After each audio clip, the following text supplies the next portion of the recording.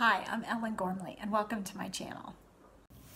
Let's talk about a few methods of adding a new color to a piece of work. It can be either in rounds or in rows, it doesn't matter. I have this pretty little circle here that's going to be my guide, and I have video tutorials on how to make a flat circle, how to do math for hats and that kind of thing, so check those out. I'll put the link in the description below.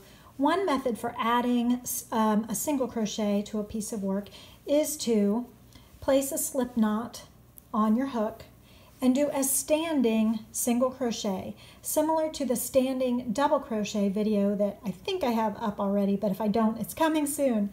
So place a slip knot on the hook, then insert the hook in the stitch where you want to join, pull up a loop, yarn over and pull through both loops on the hook.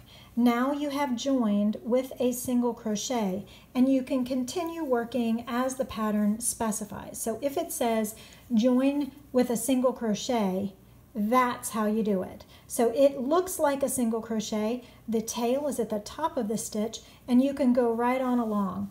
Now joining this method is awesome because it really blends in well. It's not an obvious way of joining, so when you go all the way around or turn if you're working with rows, it looks like all the other stitches. It doesn't look different. Here's another method. I like this method a little bit less because it does look different. Another method is to simply hold the cut working tail on the back side of the fabric, insert the hook where you want to begin the new stitch, pull up a loop, chain one, then single crochet in that first stitch. So now we have this extra little blob of yarn down here. The good thing is the tail is at the bottom of the stitch, so I can now work over it, but that's really pretty inconsequential. But when I would go all the way around, I would keep working. I've got this little extra blob of yarn where I pulled up a loop and chained one, and that doesn't make for the smoothest joining. So that is like my less preferred way to do it, but it's perfectly acceptable, and you should do the way that you like to do. So one more method for joining a single crochet to a piece of work.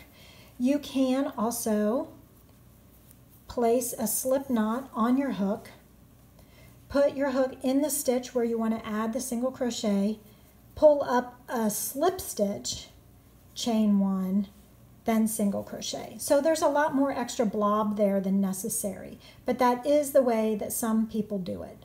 So I inserted with a slip stitch, so there's an extra slip stitch there, and then single crochet. So it's kind of like a waste of yarn, and there is a little bit of a blob there, and that's why I do not like that method, but I like the first one of standing single crochet the best. So let me show you the standing single crochet one more time. I'd like to give a shout out to Cynthia M, Edna M, Judy M, Kim RT, and Mary S. M-E-R-R-I-E-S. Okay, so the standing single crochet, remember, is place a slip knot on the hook, insert the hook in the stitch where you want to join the yarn, pull up a loop through the fabric, yarn over and pull through two loops on the hook. It's a single crochet, and it looks like all the other single crochets, so it seems like one of the better ways to go, in my opinion. Please like and subscribe, and stay tuned with the notifications bell for more videos. Thanks so much.